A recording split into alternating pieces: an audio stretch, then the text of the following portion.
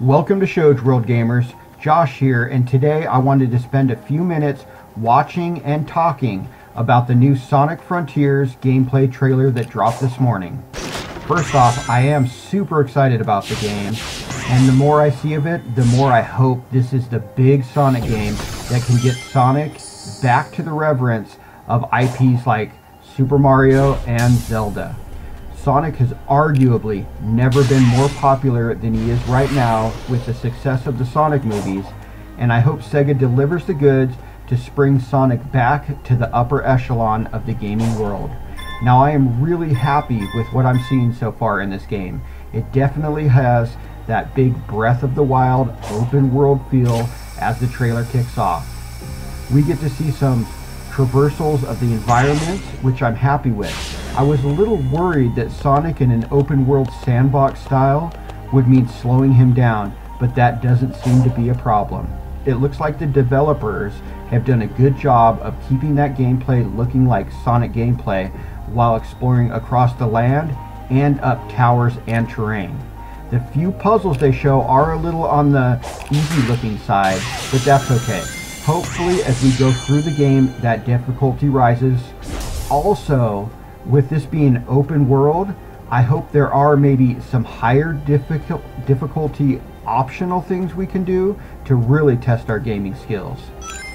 I think the graphics look really good. Now, with those really good graphics, I do wonder how much the Switch may struggle to keep up.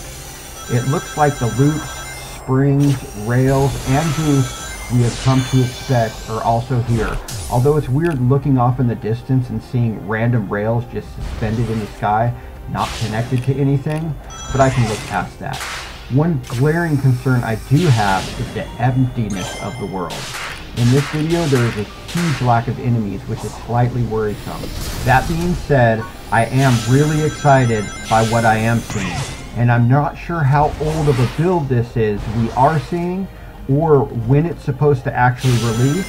I think we are supposed to get it later this year, but hopefully when we do, the world is a little more populated.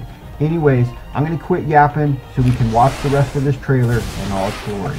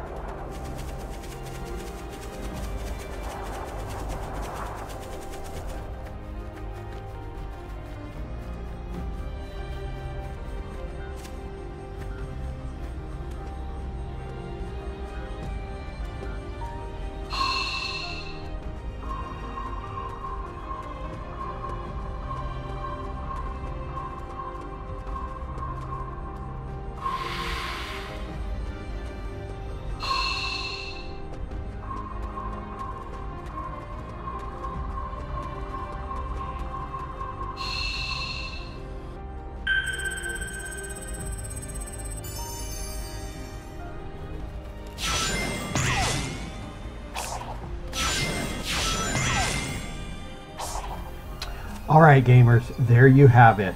Our first look at gameplay for Sonic Frontiers. Do you guys like what you see?